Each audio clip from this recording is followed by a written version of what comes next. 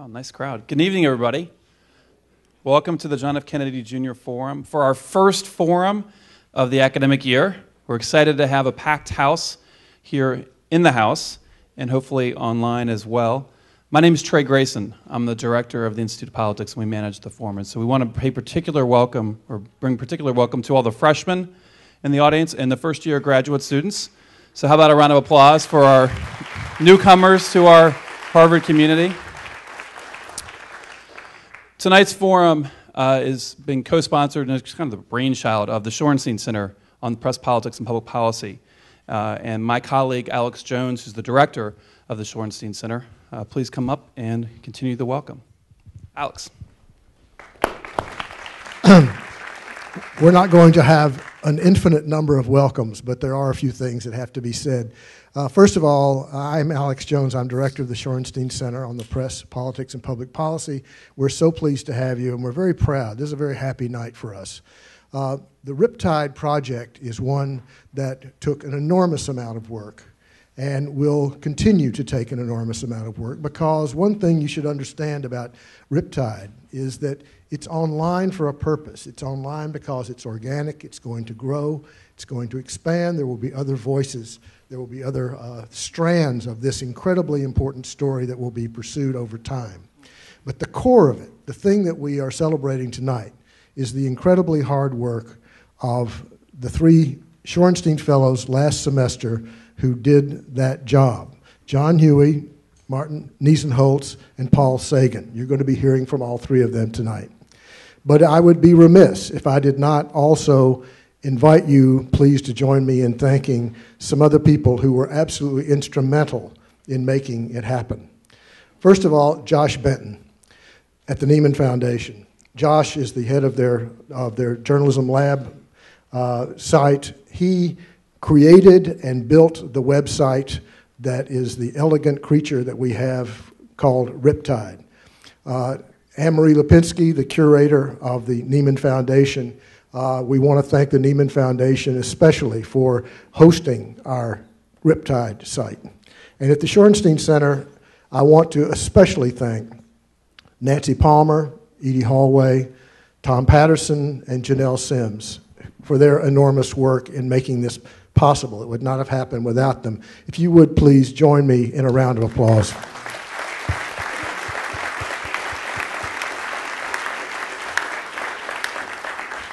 And with that, I will turn this over to John Huey, who will raise the veil on Riptide and explain what it's all about. Thank you for being with us. Thank you, Alex. That may be a metaphor too far, raising the veil on the Riptide. But I'll do my best. First of all, I too want to thank some people. Mostly I want to thank Alex Jones for making the Shorenstein Fellowship the best possible destination for a journalist seeking sanctuary, perspective, re-inspiration, and great company. I think I'm speaking for both of my co-authors when I say that. It's just a great place. For making it all work so smoothly, the same people that you thanked, Nancy Palmer, Edie Hallway, Janelle Sims, and really the whole Shorenstein staff for making it feel like a home away from home, and all three of us are really glad to be back home here. It feels great. So to explain Riptide ever so briefly, how it came to be. 3 world-weary executives wash up on the shores of Harvard University, all frankly looking for a nest on the ground and trying to avoid all the work that would be involved in having to write a 15-page white paper. That seemed like far too much for us. So we said, no, we're not going to do that. Martin Nisenholt, an internet journalism pioneer who ran the digital efforts there at the New York Times for 17 years. Paul Sagan, a leading-edge internet CEO from Akamai right down the road here, but also a second-generation journalist with a background in newspapers, television, and digital journalism. And me, an old reporter, editor, and recently escaped publishing executive. And what we did was we sat around and we argued because we didn't really agree on a whole lot, but we were all interested in the same topic, and that was the digital disruption of the journalism business. Our questions were simple. What happened? How did we blow it? What could have we done differently? And we argued about it for a while, and finally we proposed to our masters at Shorenstein, we're going to do this oral history, and I think they thought that we were all crazy. But we had Googled the topic, and we found that there were 77,000 articles that had been written on this subject, and we used that to say, we don't need to write 77,000 in the first article. So we decided to target the key institutions and the key decision makers going back 35 years, and our original idea was 10 key moments, 20 people will be in and out of here in a heartbeat. We met a lot of skepticism, but we finally found a godfather in Nico Mele, who we went to, and he said, this is a great idea. He showed us a template for it, which frankly we stole from Vanity Fair. But we improved on it, Graydon, and in terms of adding video. And we got his endorsement, and he steered us to a graduate student here at the Kennedy School named Alex Remington. And this is the way these things work. Alex was very intense. He now works at the Washington Post, I'm happy to say, so people do still find jobs in the, newspaper business from Harvard. He led us in turn to Josh Benton, who has already been cited, but who really is the guy who made our fantasy become reality and just did a great job. So, and then watching over it all wisely was Tom Patterson, but more importantly than his subtle help, his wife, Laurie, gave us the video camera that we used to interview all these 60 people because as we learned, we thought Harvard was a fabulously wealthy institution, but that $30 billion or whatever it is does not go to video cameras for Shorenstein fellows. Tom Patterson's wife, Laurie, provided the video camera. Anyway, we got carried away. We did 63 interviews. We wrote a 44,000-word essay. The whole thing in its entirety, and I don't want to discourage anyone from reading our project or looking at it, but the whole thing in its entirety totals 444,000 words, which is more than the 418,053 in Gone with the Wind, but less than the 587,000 in War and Peace. So it is doable. Martin and this very distinguished panel to whom we're all really grateful, not only for the interviews, but for coming here tonight to help us explain it. We'll get to the meat, but I want to give you a little color from the road with 7 quick awards.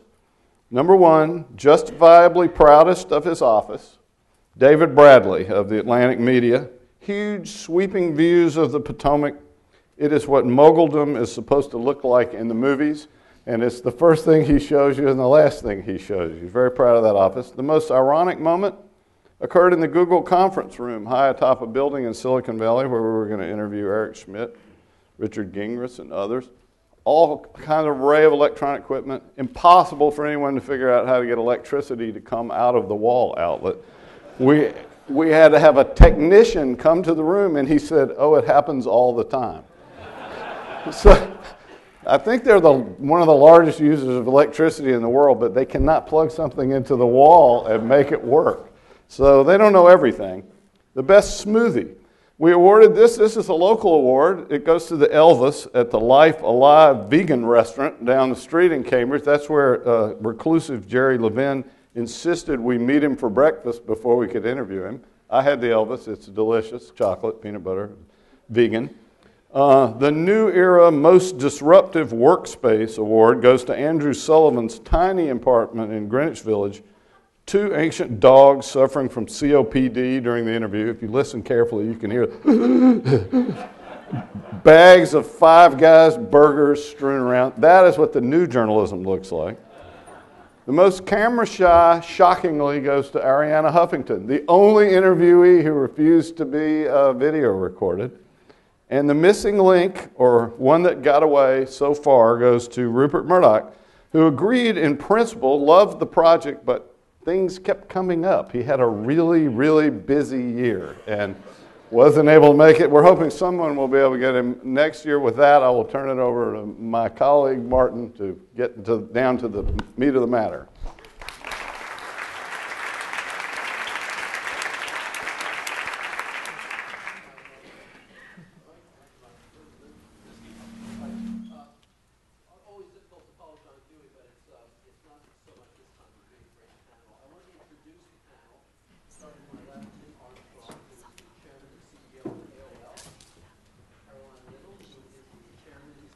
CEO of the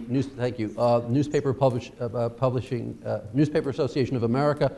She was also the CEO and publisher of Washington Post Newsweek Interactive, so plays two very important roles in this history. And of course, Arthur Sulzberger Jr., the chairman of the New York Times Company and the publisher of the New York Times. And I want to start with a sort of a ground-setting question to each of the panelists, starting with Tim and then going to my left. And it has to do with the sort of the state of journalism. If you were a doctor and the state of American journalism was your patient, how would you assess the diagnosis?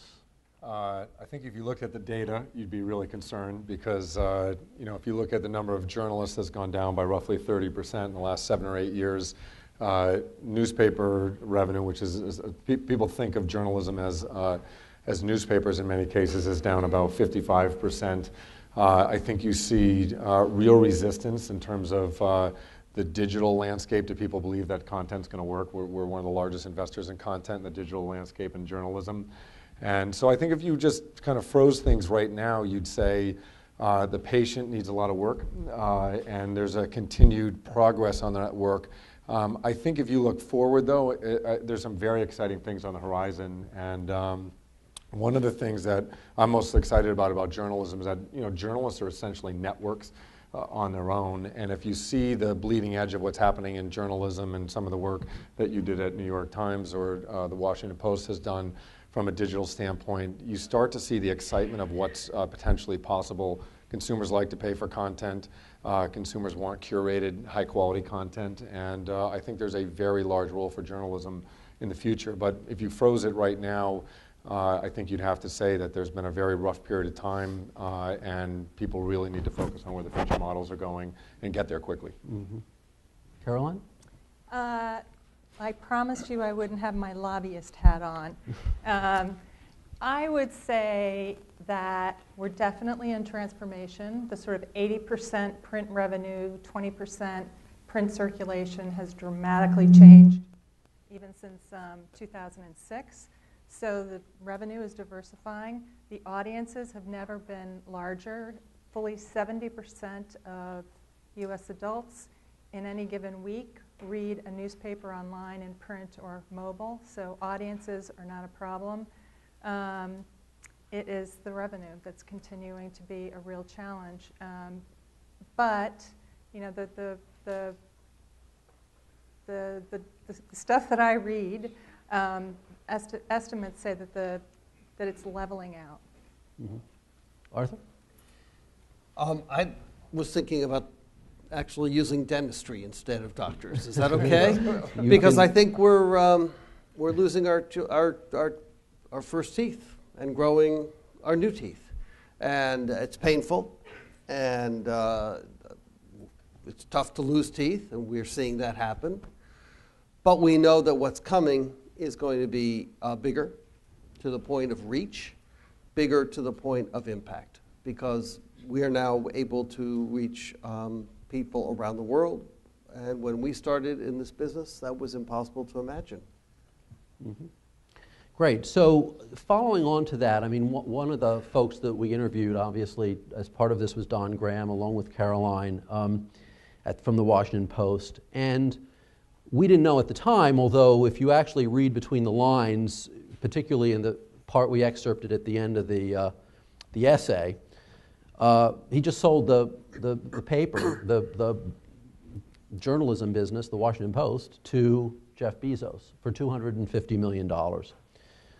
I think it was 2 years ago, you paid $315 million, or that was the reported price for the Huffington Post. And it just goes to kind of show the kind of relative values out there, the business models. But do you think Bezos got a better deal than you?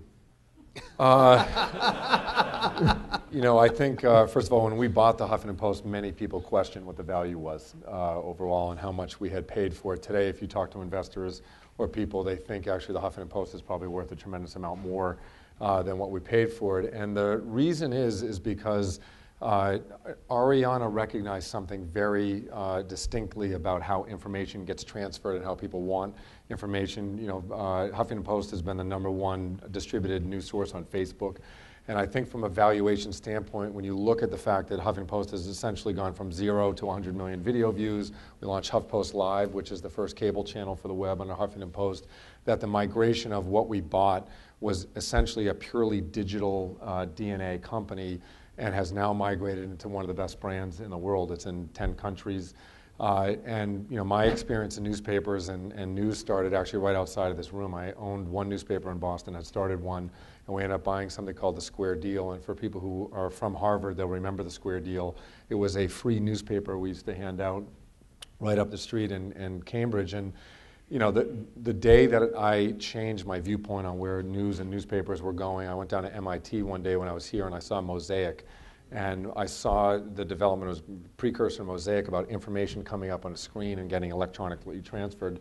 I walked back to our office, which is right down the street from here, and I said to my partner, I don't know what this internet thing is, but I'm leaving and doing it. We need to sell the, get out of what we're doing, and because I've never seen information be able to transfer, that easily. And I think Ariana essentially understood that and applied it at a massive scale to, to news and did it in a disruptive way. So I think Jeff's purchase of the Washington Post was a great purchase and really interesting. I see John Henry from the Boston Globe in the front row as well. I think that the future will be bright because that DNA is going to get plugged in and transferred, and you did it at the New York Times. I don't know how many subscribers the New York Times has now, but that transformation has been really substantial. So I think I got a great deal on Huffington Post, and I think Jeff probably got a good deal on Washington Post, depending on what he does with it. I want to stay, thank you, I want to stay on the Washington Post for a minute, and it relates a little bit to the Globe as well. Caroline, you ran the digital division at the Post, and then I think left after it was integrated back into the parent. But in retrospect, do you think it was inevitable that the Graham family would sell to someone like Bezos, or is there something that could have been done at some stage that would have changed that future? I don't think it was inevitable. I'm probably not answering your question. It's just too hard to say. I think it's quite wise to sell to Bezos. I mean, Jeff and Don have been friends for a long time. They share similar values. I think that understanding that the technology and having to understand an audience, which is something that newspapers didn't traditionally have to do, but now really have to do it, is quite wise. And Bezos understands the subscription model, and putting it into a private place, they're not going to have the pressure of being in a part of a public company. I don't know that it was inevitable. I admire the Grahams for doing it because I think that they are trying to put the Washington Post in the best possible place for the future, and that took a lot of courage, in my view. So, Arthur, the idea of a paper of record has changed dramatically over the past century. Today we have, as Tim alluded to with HuffPo, we have lots of creators, and the dominant distribution channels are companies like Google, Facebook, and Twitter. We've often chatted about, or we've sometimes chatted about, the nature of an authoritative source in this highly fragmented world. And if there's any one news organization, I think, in the United States that still probably has that as part of its DNA, it's the New York Times. But what is the nature of authority in a world where there are literally tens of thousands of highly verticalized publications on every imaginable topic? I think the nature of authority hasn't changed. So I think, quite frankly, authority is still about accuracy. It's about breadth. It's about knowing and calling out your own mistakes when you make them. And having experienced people on the ground who don't parachute into a story, but come in knowing the landscape of a story. And I think that has not gotten any less important. I think it's grown in importance because, quite frankly, there are fewer and fewer places like that. Think about how many news organizations today have bureaus around the country or bureaus around the world where people actually work and live, and in Egypt or in other places. So I think that hasn't changed. And the joy of the digital era is the speed of information. The joy is the reach and the ability to take in points of view very quickly and bring that into some story line. It's a remarkable opportunity for us all. The downside is clear. All of a sudden, everybody is looking at the photo of the Boston bomber. Everybody knows it's the Boston bomber. He's been clearly identified, except it's not him, because it swept through the digital world so fast, and it was just picked up. And that kind of accuracy is critical, especially at a time when decisions are being made so fast. Okay, let's go back to Riptide for a moment. During your interview, Tim, I mean, you spoke quite enthusiastically about Patch, AOL's local journalism effort. Since the interview, a bunch of things have been announced, but the main thing is that you've decided to kind of downsize the operation. Can you talk about why? What is the nature of local journalism, and why is it so hard? Sure. So Patch, for those of you who don't know about it, you should probably do after last month, is a product that we rolled out to 900 communities across the U.S. And basically the theory on it was exactly what Arthur just talked about, which was the authoritative nature of local journalism. And from a platform perspective, basically you had the receding nature of publications and news not getting invested in at the same level locally. Had that issue in my town where I lived. And Patch is a very aggressive stance on our standpoint that local people living in local communities will want local information, and it's important to them. And I think from the standpoint of what we've seen at Patch basically has gone from 0 to our internal metrics are about 18 million unique visitors on Patch in the 900 towns. Patch's expansion was really rapid.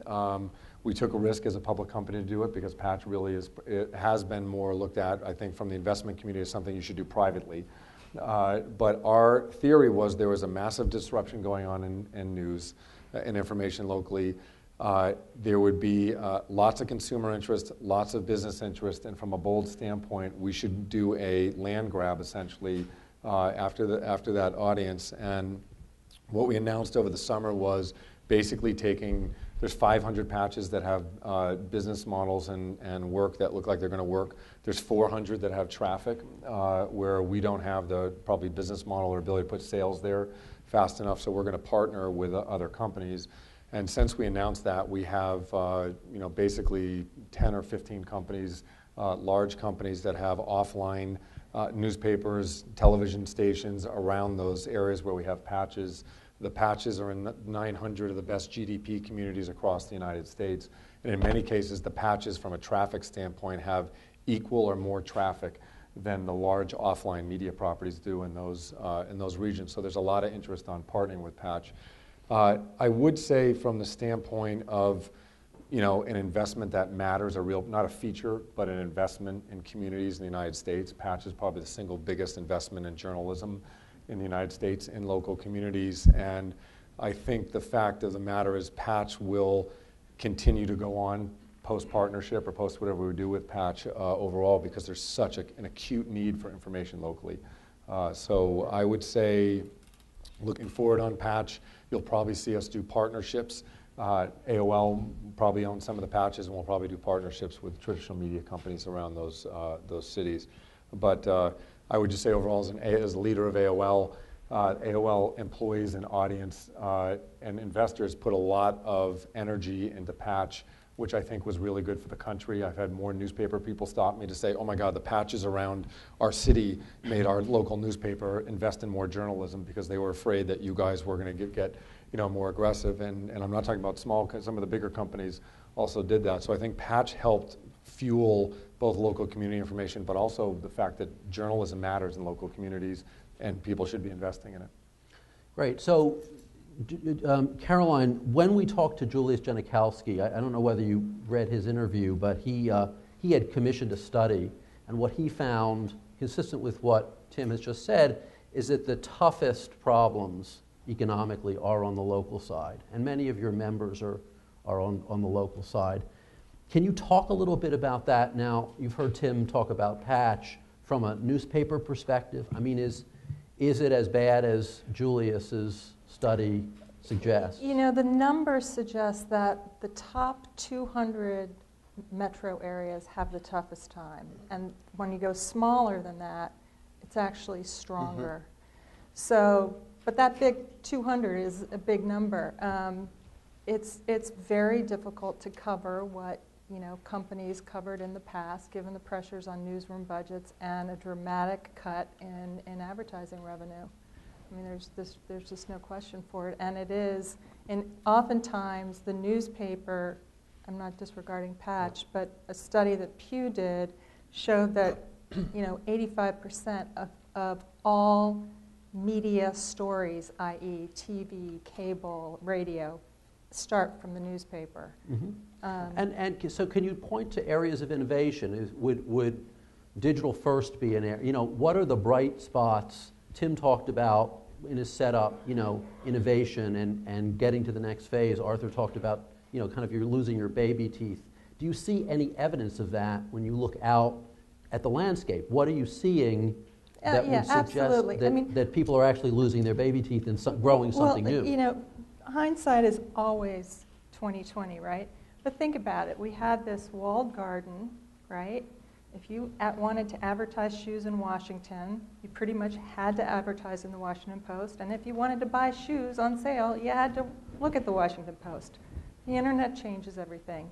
Yet on the digital side, we sort of approached it as, well, you just got to sell a bunch of banner ads, and maybe that'll make up for the cost in the newsroom. I'm speaking, you know, obviously facetiously. That doesn't work, obviously. We sort of figured that out. So we are, as I said, we're looking at a lot of different revenue streams. I mean, a huge change, even in the last 5 years. Different businesses, digital agencies that have been started by companies, events businesses, conference businesses, niche print publications. There's no silver bullet. We saw circulation go up for the first time in many years last year. It was 23% print and digital alike. So I'm seeing, and again, this is there, and there's not a one-size-fits-all. What works, obviously, for the New York Times does not fit for another newspaper, and what fits for a small newspaper, you have to know your market. But there is innovation going on, and I'm not saying it's just like, gee, you're finished going to the dentist. Sadly, that's not true. But to use Arthur's... We haven't gotten to cavities yet. Yeah, right. But I'm seeing innovation, and it's heartening. It really is. It's exciting. So speaking of which, at the Times, Arthur, Mark Thompson has talked about the internationalization of the brand. Right. I don't think that there has ever been a newspaper that has been a truly international paper. Maybe the FT in its niche, obviously the IHT. The International Tribune, but it was a small newspaper but for expats. Clearly international. I mean, we're talking about right. Something much larger. When we talk about the New York Times. Now the website pretty much went internationally the minute we turned it on, right. But translating that into revenue has proved to be difficult. What is the model that you're thinking about when you go global with a U.S. news brand? Well, a little bit of history. Sure. So the International Herald Tribune is owned by the New York Times, and we are going to be, in October, rebranding it the International New York Times. It's actually bringing back a brand that did exist back in the 50s and 60s, if I'm not mistaken. But it's clearly this is a digital play. And on the web, if you went to IHT.com, you wound up at nytimes.com. So the purpose is to reach the international community that we believe is out there for a general interest newspaper. And we're the first general interest. The FT, the Wall Street Journal, they've been doing this, but they're not general interest the way the Times is. And it's going to be an exciting opportunity for us. And we've tried it. Our first in-language was in China. Then we wrote a story that upset the Chinese government. and they've shut us down for about a year now. The story did go on to win a Pulitzer Prize, so there is a trade-off there. But it really does speak to our core value. I mean, we knew this story was going to cause heartache for us in a business that we had just invested in and just opened. But our core values are so critical to who we are and to the value proposition of the Times that we did what we felt we had to do and run that story. But let me just go back for a second and say that when I travel, it is clear that there is a lot more for us to do to make international, to reach our international potential. The IHT to the International New York Times is just a step. Right now, for example, if you want to subscribe to the New York Times, we don't give you the ability to do it in your own currency. We're fixing that. That's just an easy example. So there's much more we could be doing and are doing, but there's no doubt that the desire is there. And Martin's heard this story, but I'll share it. This is when I was in China, just prior to us going with the idea of a Chinese language website. I met with a Chinese general, a couple of Chinese generals, one of whom, a woman, interestingly, began our conversation by really talking in a very angry way. She was very upset. We had just begun to charge for the web not too long ago, and the problem was that every morning she would wake up and the first thing she would do is she would go to nytimes.com to see what had happened in the world, and it wouldn't accept her credit card. Well, it turns out we didn't accept PLA credit cards. We fixed her problem. But the point of the matter is a Chinese general, first thing in the morning, she would go to the New York Times. And if that doesn't speak to the changing nature of the world and the opportunities we have, I can't think of what else does.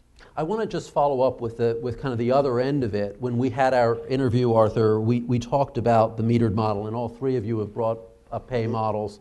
And I want to just go down the road on that for just a second with you, Arthur. Mm-hmm. We talked in the interview about young people and the notion that, young people don't seem to be as willing to pay for content on the web. Music was a good example of that, as the frankly offline media products. Do you think that as young people, mature, they will be willing to pay for a digital subscription to the New York Times? Well, let's start with the fact that more and more young people and all people are showing a willingness to pay for experiences they value on the web. Thank you, Steve Jobs. Right? I mean, it is now simple to buy a game, to buy something that you find of value at a number of ages. So that's changing. But the second thing is, let's not pretend that 14-year-olds bought newspapers. Right. They didn't, and they never did. And people come to newspapers when they find the need for the value equation. And often that's when they get a first job, or when they have a family, and they start to think about what the community also is offering, and what public schools are, and they start to engage with the community in a different way. And absolutely, I think that those things are coming together. Tim, I want to go to your content strategy because it's really interesting. I think you create some content and then you sell access, or you do deals with people like Everyday Health to provide access to your audience. Can you explain how you make the decision between what you'll cover and what other people should cover, and how do you do that? Sure. So our kind of a simplistic way, our strategy is essentially we have a theory that most people care about a limited set of things. 70% of web users use less than 15 sites a month. And I'll just underline something that Arthur just said is, as people tend to get older, their time becomes more valuable as well. So people start to spend more time on the things that matter more to them. They're more willing to pay for things. Those things. So our strategy has actually been to be the most human-based company in terms of the content areas that we focus on. So we essentially have picked out this 80-80-80 strategy, which is 80% kind of based on women, 80% based on influencers and influencer type events, and 80% based on either local or global in terms of scale. When I say the 80%, it's essentially the 80% of consumption that happens against the economy and what people care about. So pretty much we put a filter against all of the categories that we have from a content perspective and try to make decisions based on where we're going to have huge influence over the things that we invest in versus partner. And I'll give you an example. We're running TechCrunch Disrupt right now in San Francisco. I'm heading out there tomorrow morning. There's 3,000 of the most influential engineers in the country and in the world there right now.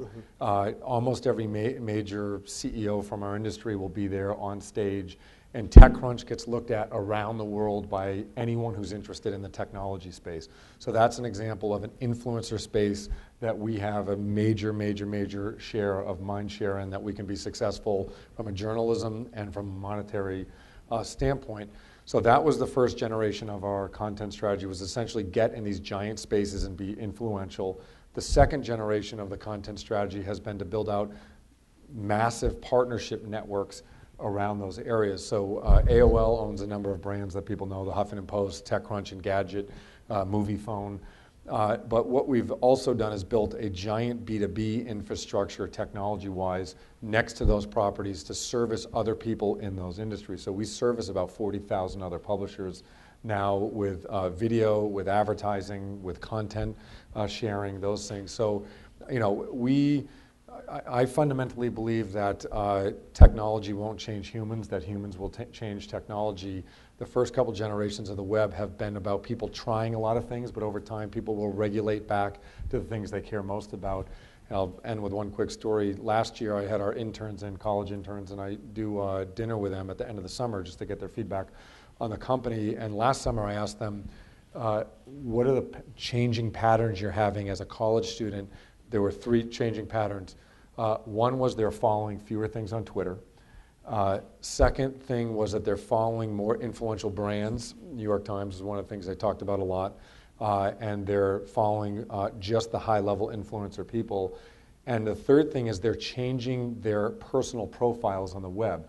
They don't want their personal profiles to be dictated by a giant social network that's got all kinds of information about them on them. So a lot of them have started to migrate information towards LinkedIn and other things where they wanted to have solid profiles of themselves, not to look for jobs, just to have that level of area. So our content theory is essentially, when you boil it down, is that the college intern conversation, which is let's invest in the most important areas of journalism, information, and content, build giant B2B technology networks around it, and service people who want to have very solid pieces of information to live their lives. And that pretty much dictates everything we do. And how does the HuffPo fit into that? Is that, when you talk, is that a scalable, do you view the Huffington Post as a platform play, or is that? Huffington Post is a triple play for us, which is, it's influencer. I was up early this Saturday morning and just reading content on the web, and I was on the Huffington Post, and we started this thing called Serenity Saturdays that Ariana's doing with AOL and Huffington Post, and we launched the Huffington Post Hawaii edition. Who was the blogger we had talk about HuffPost Hawaii? It was Oprah. So with Huffington Post, you have a global news platform now. I think Huffington Post, along probably with New York Times, is aggressively going to be the first global information source, pan-country. We have influencers on that property. Yours are in language, right? We do in language, yes. And Arthur, are you doing in language? China was our first in language, and at the moment it's halted. We're still producing it, and we still get lots of traffic to it, but not from within China. Okay. So Huffington Post is a trusted brand. People want news and information every day on a global basis. If you look at why we bought the Huffington Post, we saw something that looked like it could be ignited by more resources, more video investment, more globalization. And for instance, when the new Pope was elected, we had Huffington Post Italy basically putting real-time content from Italy on Huffington Post US, and I think we probably had some of the most unique coverage around the Pope being chosen, and there's a lot of other examples of that, but Huffington Post squarely fit into that kind of content strategy I described. Got it. Okay, I think we're going to turn to the audience now, and there are three ground rules that I've been asked to assess for you. One is that all questioners must identify themselves. Accurately. Yeah, accurately. Two is that there's one brief question per person. Please, no speeches. And third is questions end with a question mark, which seems self-evident to me, but that's what it says. So we have 4 mics, 1, 2, 3, 4, and I'll try to get to questioners on each mic over the next 20 minutes or so, 25 minutes or so. Yeah, let's begin here. Hi, I'm Phil Hiltz, formerly a New York Times reporter for about 13 years. Mm-hmm. And I'm struggling with this issue of how you find news and how it's going. One of the things that I worry most about is the content that the reporters are putting out there. The amount of time, the number of interviews each reporter is able to do to produce a story. And I'm worried that that is shrinking. Is that inevitable, that we will go to shorter, punchier stories and not get the longer, not get quite as many interviews? Arthur, do you want to take I do not believe it is inevitable. There's no question that on a breaking news story, speed now counts for everybody. In the Boston bombing, my colleagues at the Globe know this, the traffic they got, the traffic we at the Times got, was stunning. The immediacy of it. During the presidential elections, we actually had better traffic covering the actual election than television networks. So people are coming to news organizations now for video content, for the immediate delivery. All that said, are we still engaged in the sort of the long-form journalism? Absolutely, and I will use Snowfall as a great example of how you can create long-form journalism where a journalist will spend a year working on a story, and you can integrate video and graphic, and you can turn it into an experience unlike anything that we used to be able to do in our old days. So I think it really does depend on the story and the sense of immediacy, but this is why, quite frankly, you still need to invest in the journalism and in the journalists.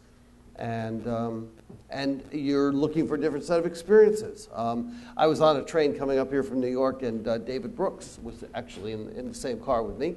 He was going to Yale, where he does some teaching.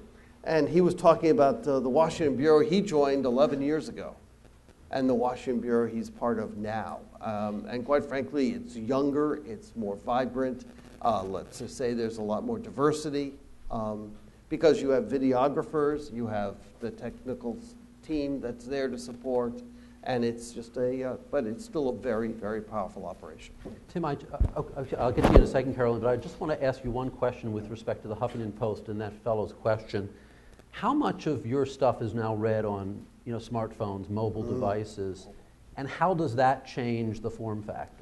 Well, a lot. So basically, depending on which property or which section you're on, it could be 30-40% of the traffic now is mobile. Also, to what we were talking about before with the mobile changes is, people actually consume more news with mobile. So if you take something like the New York Times and look at their usage, I'm guessing, Arthur, but just from, you look at somebody who reads the desktop or the newspaper, once you add mobile, they don't switch their consumption 100% to mobile. They actually add consumption. So on average, if you look at the Pew Research from last year, people typically add about 30% consumption to that. And I think on the form factor side, one thing I think that's a little cloudy on the web right now is there's sort of the old Hearst model of audience development where people are writing fast stories with not tons of facts to get audience, and then there's journalism. And if you read the Hearst book, he basically talks a lot about the fact he invested in something called the Sob Sisters, which would write stories that were so horrific it would make people cry.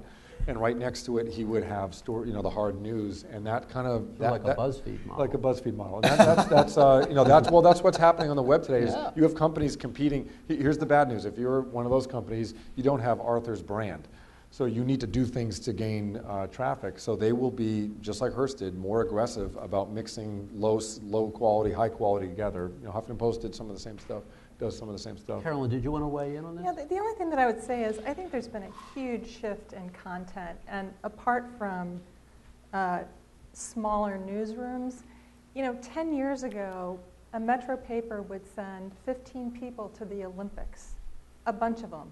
I mean, was that really necessary? So as you're seeing a lot more information about audiences, a number of newspapers are actually collapsing, for example, for breaking news only, a radio and a TV, a newspaper newsroom, but then really investing on the investigative side and being much more specific about the areas that they're going to invest in from an investigative side. So I think that whole area is changing, and it's pretty interesting. Okay, my apologies. Let's go to this mic. My name is Jason Gray. I'm a graduate student. First, just want to thank all three of you, all four of you, for being here and doing this. What an incredible opportunity. I'm appreciative of it. I want to follow up on the conversation on local journalism. My question is around what makes it work when it does and what makes it not work when it doesn't. There was reference that in some cities or areas it's profitable, in other areas it isn't so much. Is it just the size of the city? What makes it work when it does, and what should that mean for us in the future of local journalism? Caroline or Tim, do you either? I think a lot of it is trust and authenticity. I'll put my newspaper hat on. People still trust newspapers. It's, you read something by somebody in the community who knows the community. That's a lot different than a feed of somebody who doesn't. So I think that's sort of the baseline for living and understanding a community. Okay, thank you. Up there.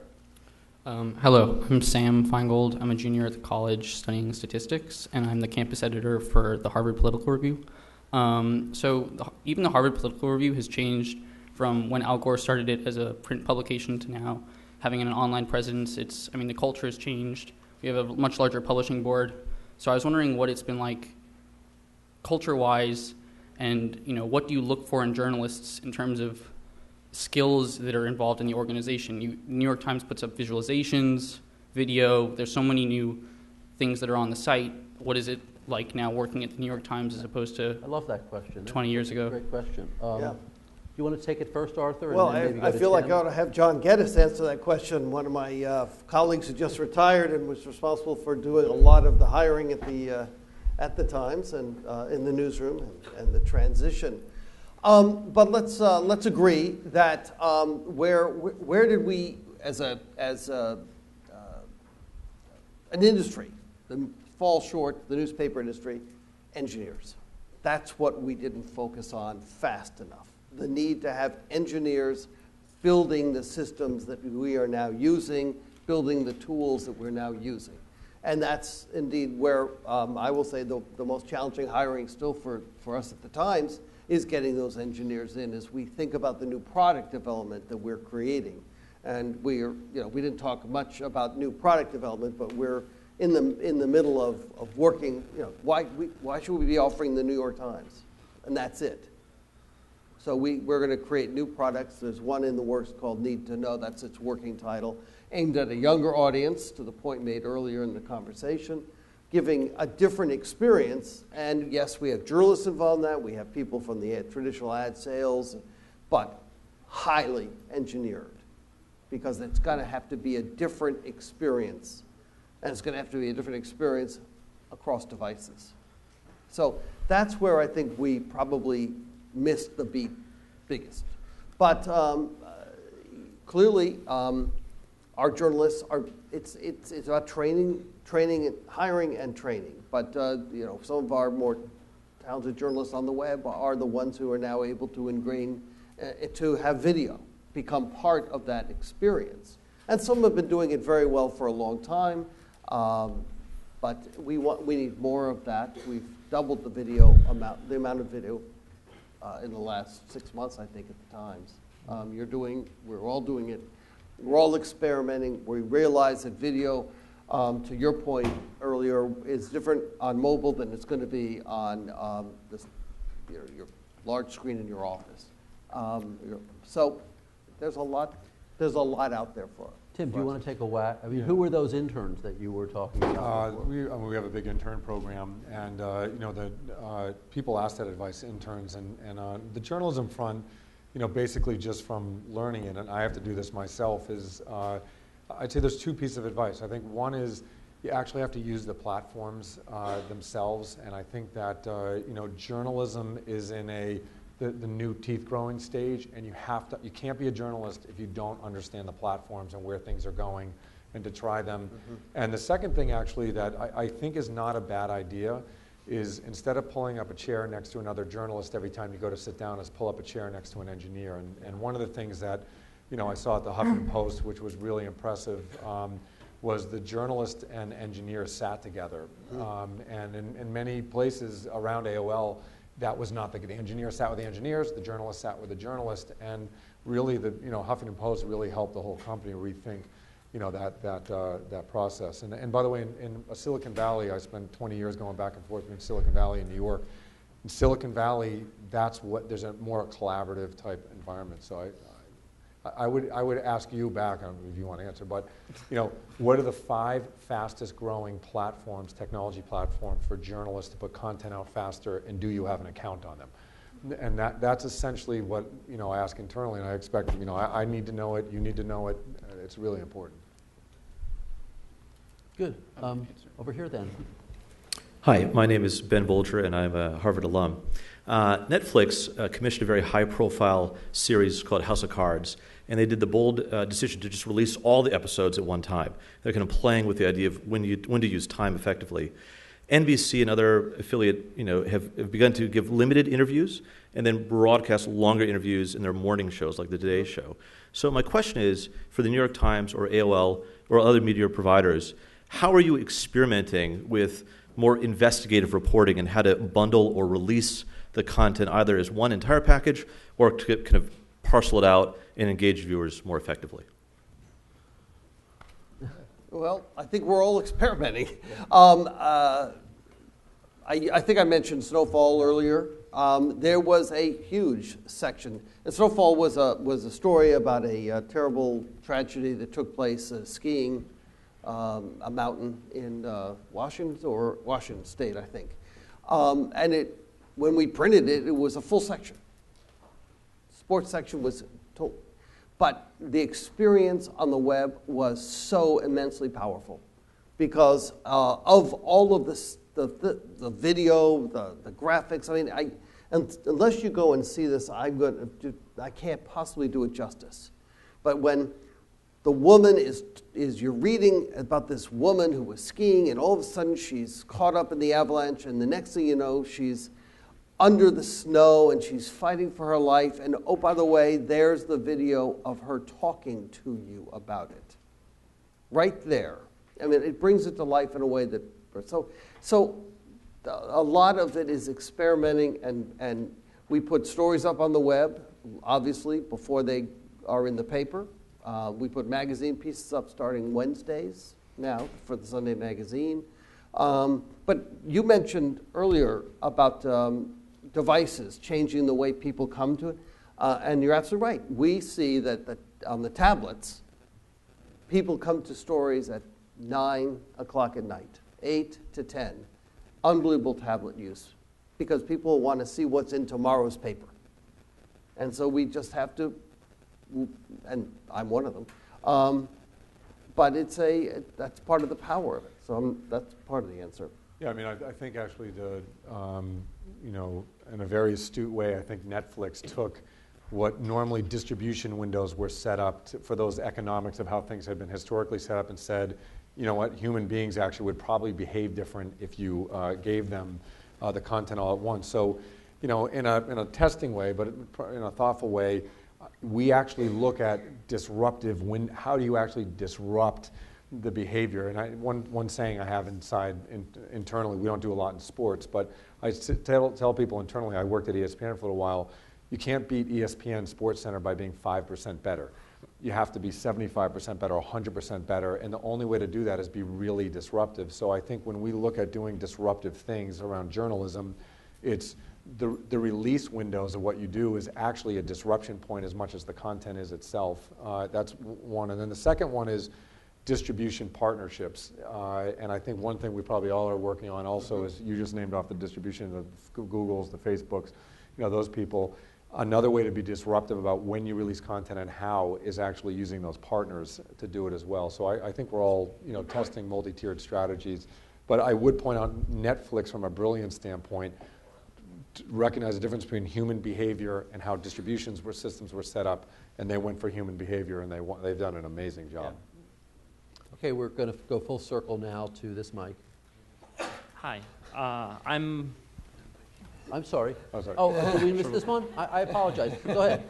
Go. Hi, my name's Selena. I'm a junior at the college interested in broadcast journalism. And my question was that, given the fact that there's so many organizations now that offer news videos online, where do you see the future of TV news? I have a specific viewpoint on this, but basically, if you look at the consumption patterns of how people use phones and tablets and those things, the fact of the matter is, when you look, the average TV show is basically, if you took a half hour, 22 minutes of content and 8 minutes of commercials.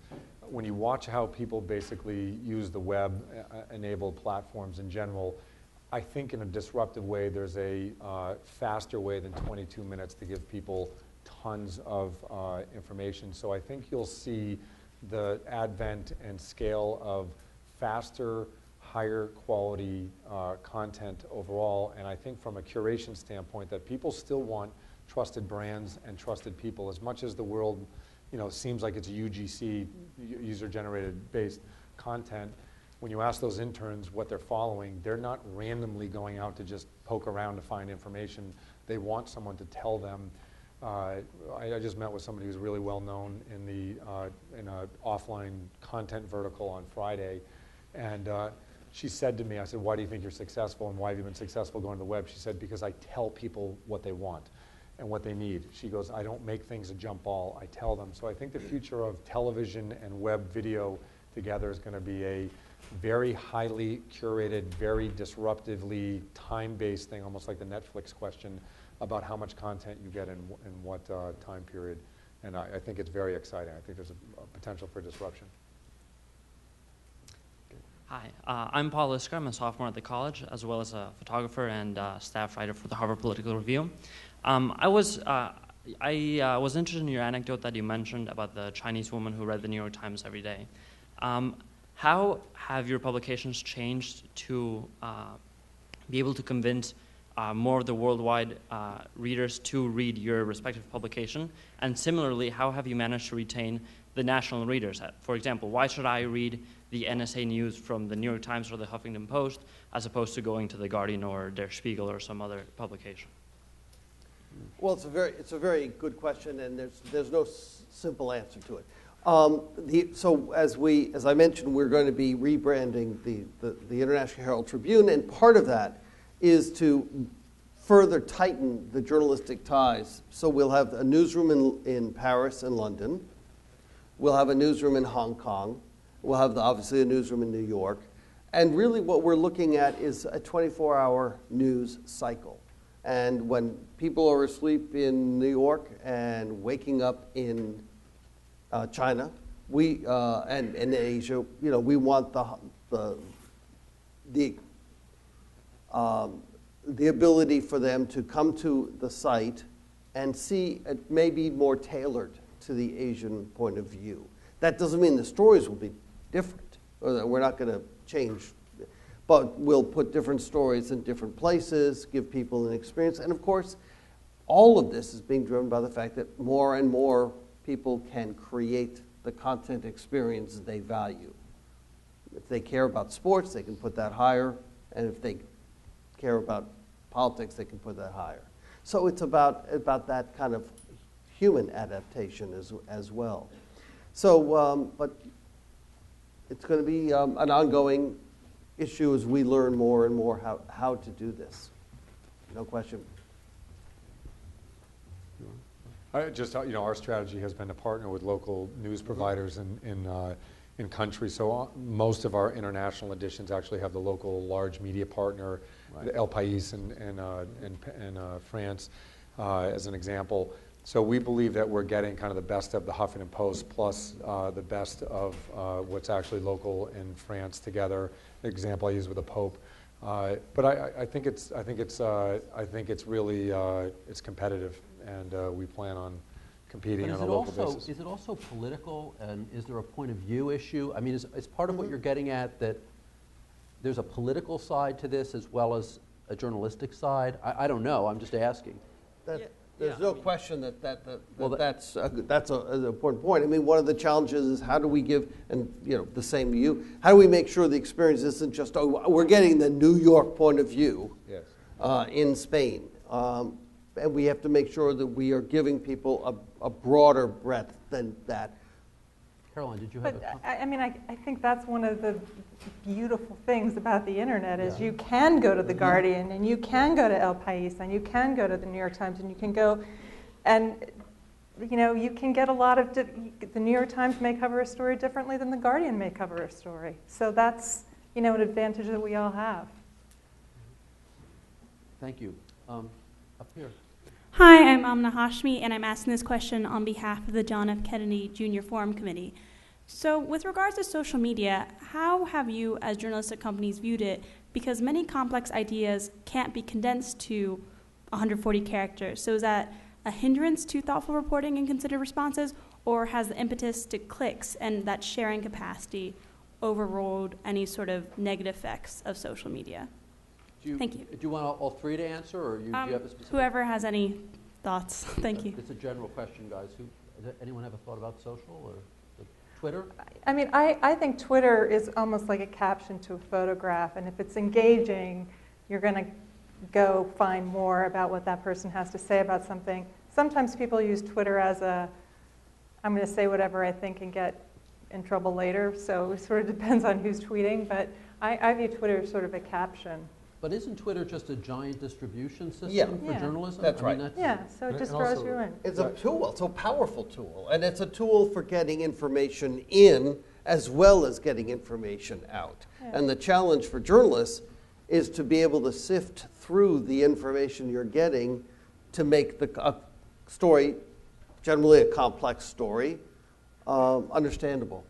Also, I would say the next iteration of the web, people debate this right now, but Twitter's launching cards and other things. So what started as a just feeder for information quickly, now they're building in more infrastructure inside of Twitter. So, one of the things that some of our brands are doing are starting to build more inclusive pieces of content that actually fit inside of Twitter. So you not only get the link, but then you can have a longer, experience. And I think a lot of the newspapers are doing it, New York Times, everybody. So where Twitter is today and where Twitter or Facebook are going to be in the future, my guess is they're going to try to build out their distribution capabilities overall. I think it's best known for the short, but I think you're going to see other things get longer on those platforms. Interesting. And a lot of journalists use Twitter as for source material. Did anyone see such and such happen? And let's not pretend this is new. This is something that newspapers, journalists have had to deal with for decades. We don't remember what it was like when all of a sudden you could pick up a telephone and you weren't dealing with your source one-on-one. But it had a big impact. And people said, you can't trust what people are going to say over a wire. And go back even further, the telegraph.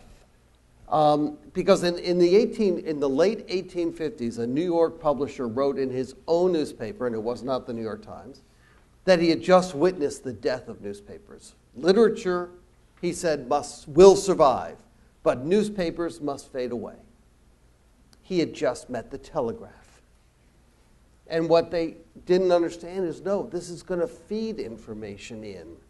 It's not, so it's a tool that we are all getting better and better at using. And social media is an extension that's gone on for a while now. Thank you. Up here? Hi, my name's Skylar Burland. I will be presenting the official Twitter question for tonight's forum. So the question primarily addresses, it kind kind of also goes off of what someone asked a few questions ago. You guys were discussing how you can now choose kind of your political angle based on the website you'd like online. This question more addresses, because of the combination of Huffington Post and AOL, you now have the opportunity to expose to millions of people who might not even be using the internet to obtain news. You're now able to feed them political information. So how do you go about not necessarily choosing, because you discussed kind of the formula for choosing what you feed the people who go on AOL and then are exposed to the Huffington Post, but how do you basically choose the political angle in which you show this information? Sure. So AOL and Huffington Post, basically, there's a lot of stories from Huffington Post on AOL and will continue to be. There's also a news chooser that you can choose to customize the news that you want overall. And the other thing I'd just say is I think the Huffington Post started probably with more of a political angle overall. And I think one thing that's happened a lot, actually, if you look through the Huffington Post is, over time there's been a lot of forums set up for people with different political views to share on the Huffington Post. So the Huffington Post, if you go to either Huffington Post Live or Huffington Post almost on a daily basis, there's a pretty wide range of views. And one of the things we thought was important from a brand standpoint is you have different brands with different types of users on them. And by using the Huffington Post, we feel like it's one of the best news sources in the world for us to offer the AOL users, but we also offer the AOL users a lot of different choices as well. And I think actually from a standpoint of opportunity, this is different than where a lot of our competitive set are going. Our competitive set is going to feed-based.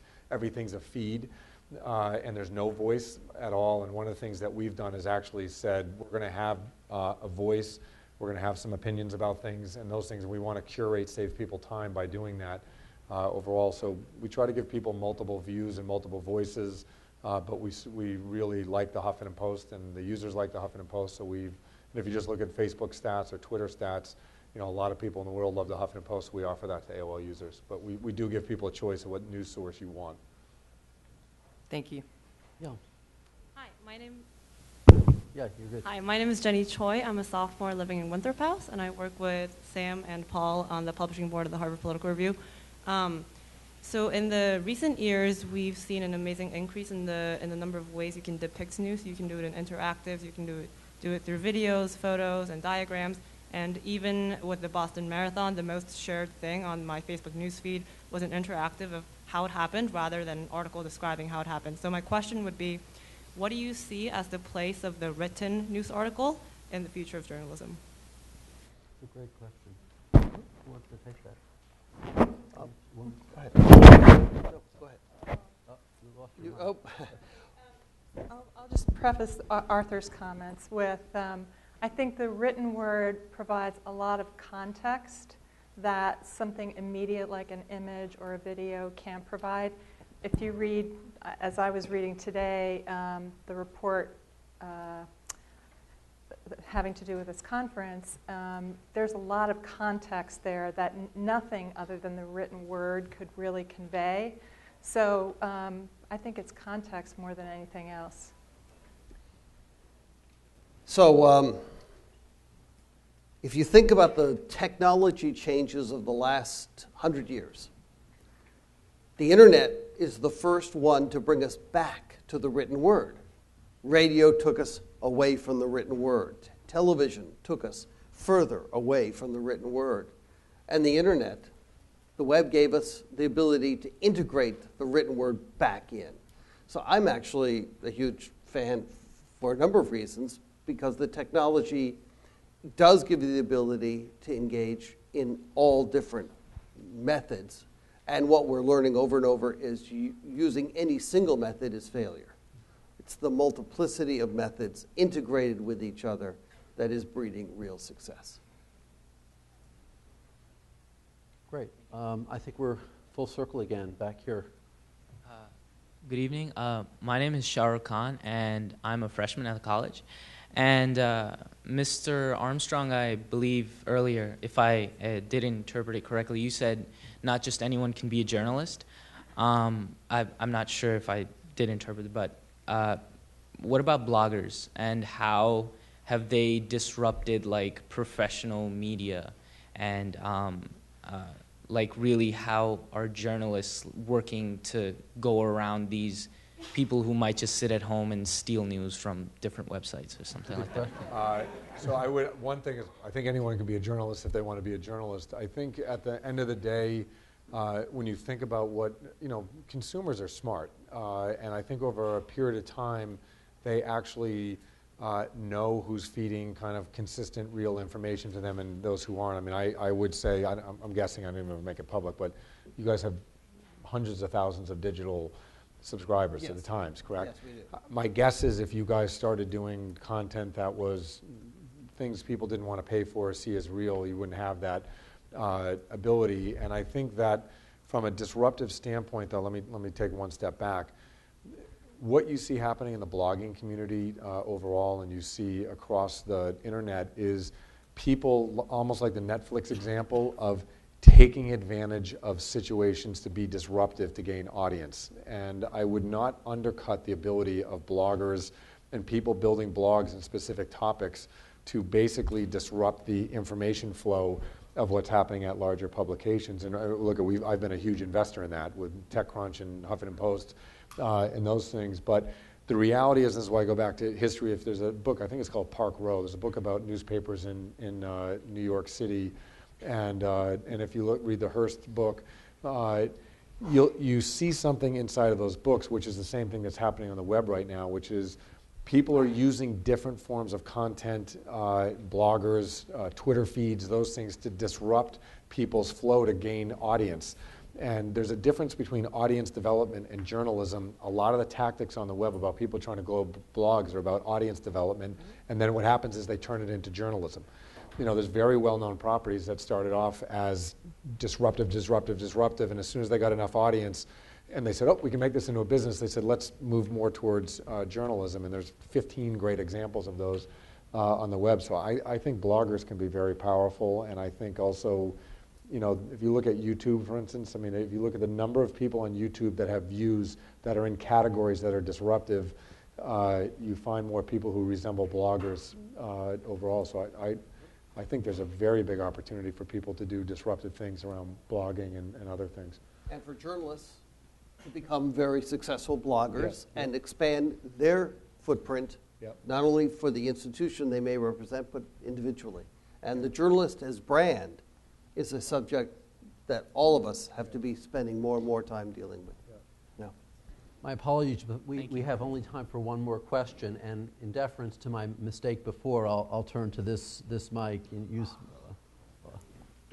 Hi, I'm Jenny Shore. I'm a freshman in Harvard College, and there's sort of a lot of talk of a bunch of new people coming online, and Eric Schmidt, Jared Cohn, for example, put it at 5 billion people in the coming decades, some of them from conflict zones and sort of other places. And I was wondering sort of how that might change the target audience for online journalism. That's a great question. It's a great question. Well, any one of you can take it.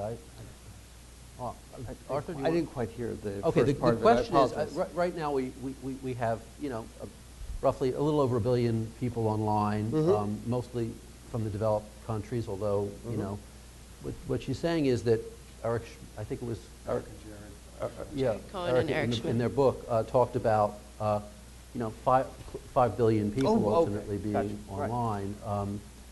How does that change all of your approaches to content journalism? Well, it's the great question and the great opportunity. Yeah. Way to end. A year and a half ago, what was the largest country outside the United States, the 5 largest outside the U.S. for people coming to the New York Times? Anybody want to take a guess? Iran? No.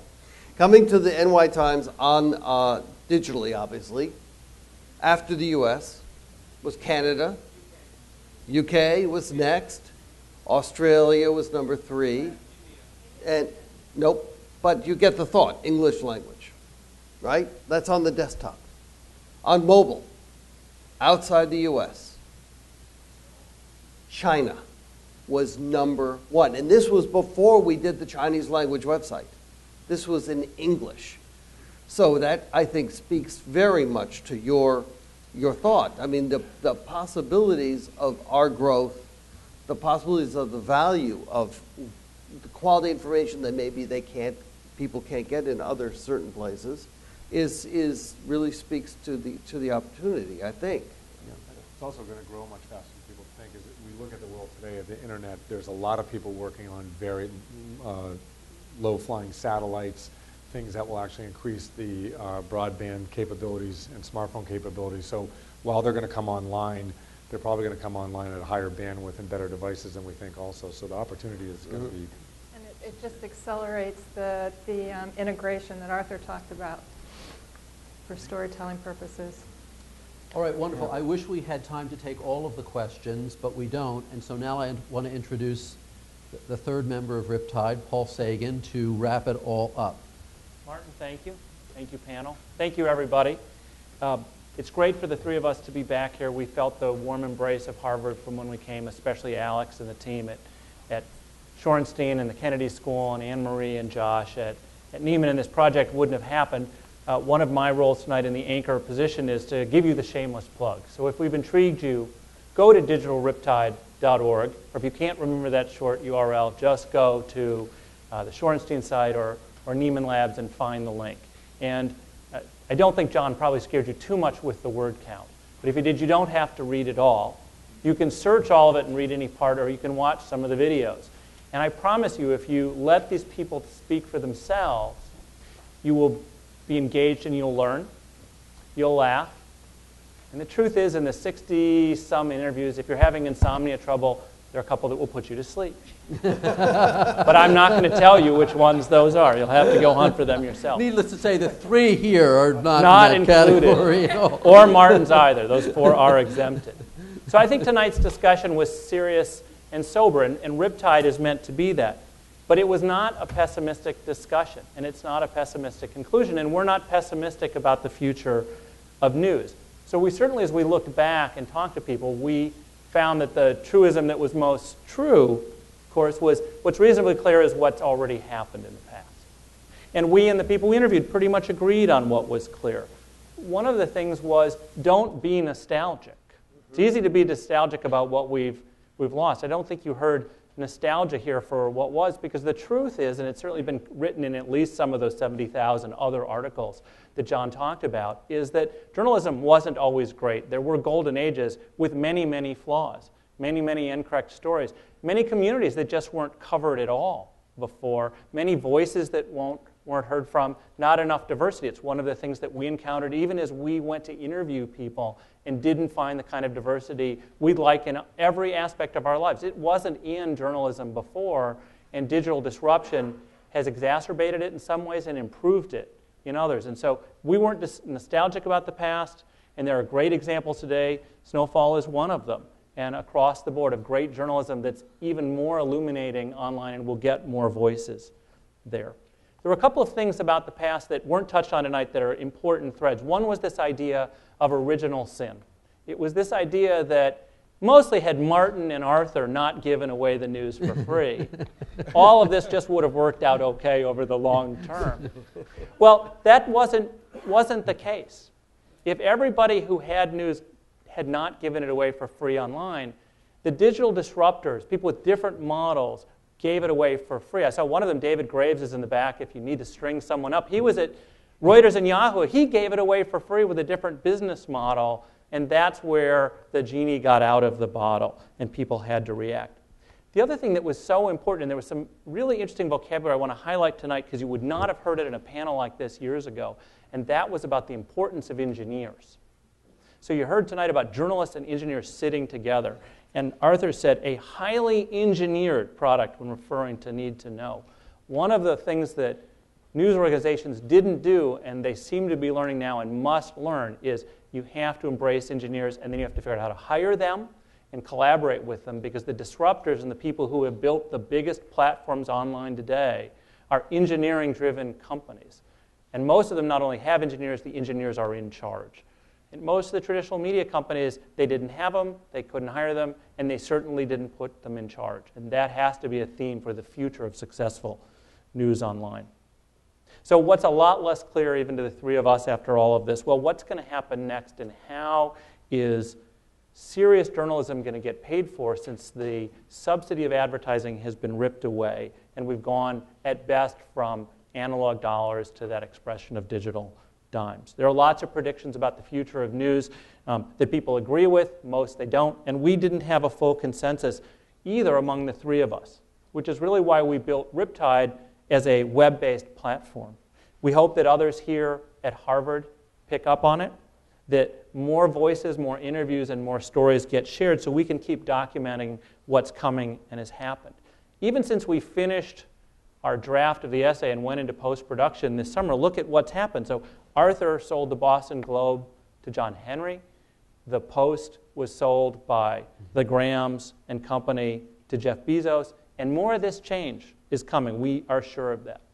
There's an aspect to Riptide that is a Rashomon tale, which is no two people really agree on exactly what happened. But we had a belief when we started, and it was confirmed as we went, that if you got enough of the right people who were involved in an event talking about it, you could get close enough to understand, we think, what happened and to learn about what might happen next. And we tried to do that in the project. And we think it's important because understanding how journalism is going to continue and thrive, we think, is really important. It's part of the ideal that's embodied here in the Kennedy Forum at the Kennedy School and the Shorenstein Center, the importance of a vibrant press. Because the question that does hang out there, and wasn't answered tonight and still isn't answered, I think, is are we going to find ways to cover the obscure school board hearing and the Damascus Bureau alike as effectively as the digital world has already figured out how to cover celebrity gossip, the daily political rants in Washington, and even the weather? So on behalf of Martin and John and myself, we absolutely agree that the story ahead is going to be far more interesting even than the story that we've told. So we hope that you will stay tuned to what we've done and, more importantly, to this evolving thread. And we have a warning. Watch out for the Riptide. Don't get washed out to sea the next time it rolls in, because it always does. Thank you very much, and have a great evening.